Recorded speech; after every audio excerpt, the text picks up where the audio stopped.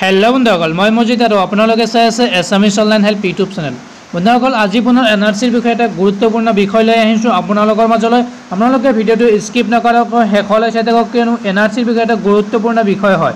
তো বন্ধুসকল আপোনালোকে সকলোৱে জানে যে কেইদিনমান পূৰ্বে টিভি চেনেলত এটা বাতৰি ওলাইছিল বা নিউজ চেনেলবোৰত এটা বাতৰি ওলাইছিল যে এনআৰসি হাইকোৰ্টত মদ খাই বা সুৰাপান কৰি এনআৰসিৰ কাম কৰি আছে এনআৰসিৰ বিষয়া কৰ্মচাৰীয়ে।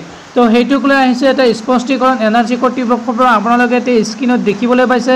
মই আপোনালোকক জনাই দিম কি স্পষ্টীকৰণ দিছে এনআৰসি কৰ্তৃপক্ষই।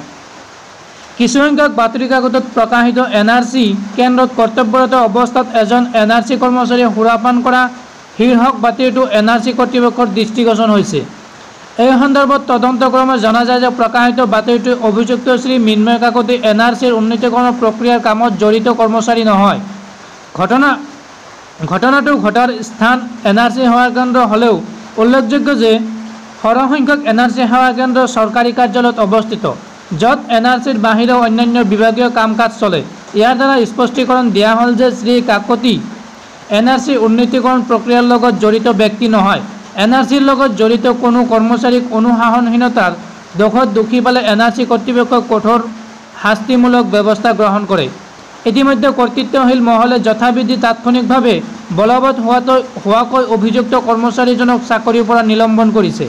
এনেধৰণৰ বাতৰিয়ে এনআৰসি উন্নীতকৰণ প্ৰক্ৰিয়াৰ বিশুদ্ধতাৰ সম্পৰ্কত নেতিবাচক প্ৰভাৱ পেলোৱাৰ অৱকাশ থকা হেতু জনসাধাৰণৰ মনত জন্মিব পৰা ভুল ধাৰণা দূৰ কৰাৰ প্ৰয়োজনীয়তাৰ প্ৰতি লক্ষ্য ৰাখি এই স্পষ্টীকৰণটো প্ৰকাশ কৰাটো আৱশ্যক হৈছে। বন্ধুসকল আপোনালোকে যেতিয়া নেকি বাতৰিটো পালে যে এনআৰসি কৰ্তৃপক্ষই এনআৰসিৰ কৰ্মচাৰীয়ে মদ্যপান কৰি বা সুৰাপান কৰি এনআৰসিৰ